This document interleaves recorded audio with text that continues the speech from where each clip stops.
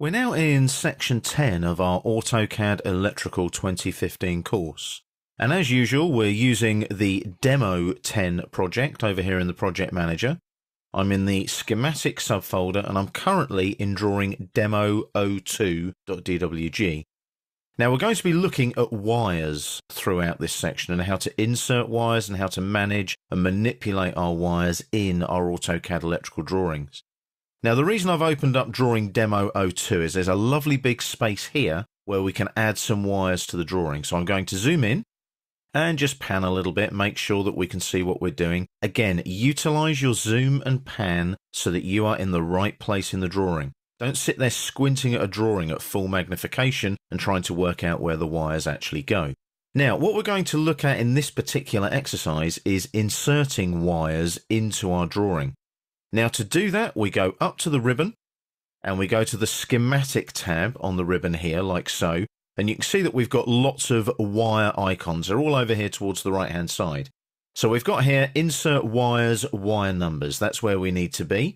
And it's this one here, wire. So I click there and you can see that we've got various options. We're just going to select the wire option, this one here. So I click there and come into the drawing area. Now, as you can see, it's thinking about it a little bit. Now, the reason it thinks about it is because it's linking to the database in the AutoCAD electrical project. You can see there, it's basically prompting me for a wire start. Always, always, always make sure that your dynamic input is on when you're putting wires into your AutoCAD electrical drawings. That's this icon down here, that one there, dynamic input. Make sure it's on. Now, I'm just going to put a wire here in this space, so I'm just going to click. Now, before I do click, you can see on the command line, I've got the option of wire type, or if I just press the X key on the keyboard, it will show any connections to any pieces of wiring component equipment. Now, we'll look at that a little bit later on, the show connections option, but the wire type one is quite important, because if I right click on the mouse now and go to wire type on the shortcut menu, what that allows me to do is set the wire type in the drawing. Now, wire types are defined in your AutoCAD electrical project. In this case, you can see we've got some already installed. And you can see that the one I'm using at the moment is red.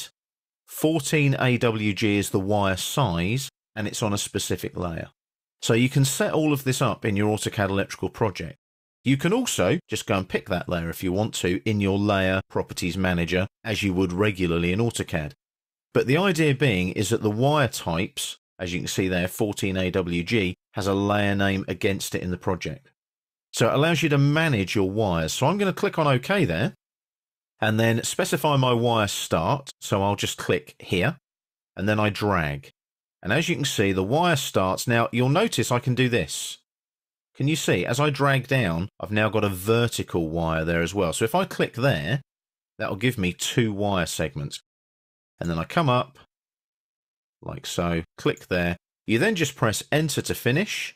And once you've pressed Enter, it prompts you then, again, for another wire start. So I can go and start another wire somewhere else. I don't have to come out of the command and start all over again. Now you'll notice there's some other options there on the command line. I can start vertically, I can start horizontally.